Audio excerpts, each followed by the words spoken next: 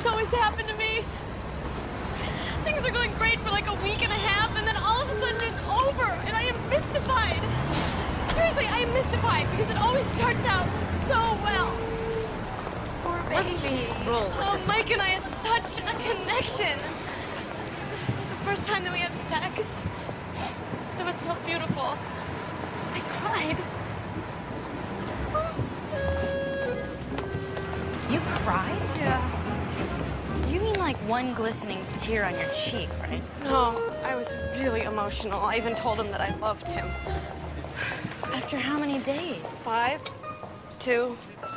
It was how I felt. I wanted to express myself. Okay, well, what did he say? Oh, Mike didn't have to say anything. I know that he felt the same. But then he started getting really busy, and I didn't know where he was. I kept calling him.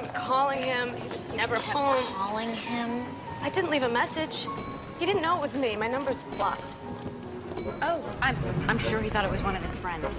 You know, men frequently call their friends answering machines and hang up 20 times. Anyway, I know why he dumped me. I'm too fat. You're not fat! Well, Michelle, if the most beautiful woman in the world acted the way you did, any normal guy would still go running in the other direction. Oh, no guy would go running from you, Andy. You could barf all over him and he would say, do it again. Oh, that is both incredibly disgusting and categorically untrue. If I did the things you did, I'd get dumped too. Okay, family, shoes off. And breathe. Out. Okay, Lori, let's start with you. Well, the Botox for Beginners piece is done. Now, it's a little scary, but mostly upbeat.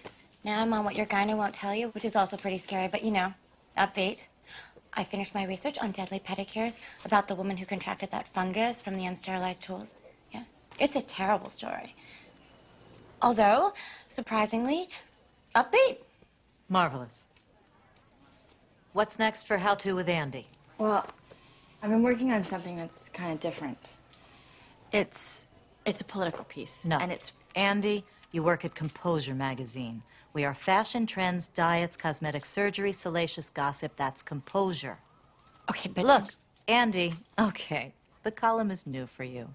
When you turn it into a must-read, then you can write about whatever you want.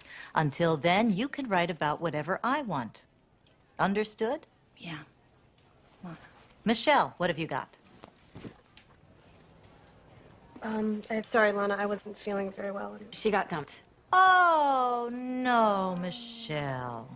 What a hellish ordeal for you. But I must say, you are looking fabulous. Are we loving the way she looks all? Oh, you're so right. She looks great. I haven't eaten since the split. Good for you. Write about it. I can't use my personal life for a story. I understand completely.